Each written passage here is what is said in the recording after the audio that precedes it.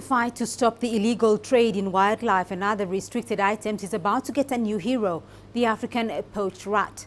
This rodent is trainable, has strong sensing abilities and is manageable. And the Endangered Wildlife Trust will be using the rats to sniff out pangolins in hardwoods because sniffer dogs simply cannot match where the rats can go, especially in a shipping and container port environment. Already they have been successfully used to detect landmines and can also help medical teams detect tuberculosis. The EWT got funding from the U.S. Fish and Wildlife Services and has 12 months to test-proof this concept. They are a month old, the rats that we're going to be using. In another month, so at the moment they're being socialized and habituated to people and so on. In another month they will start their training, which is all based on clicker training, positive reinforcement.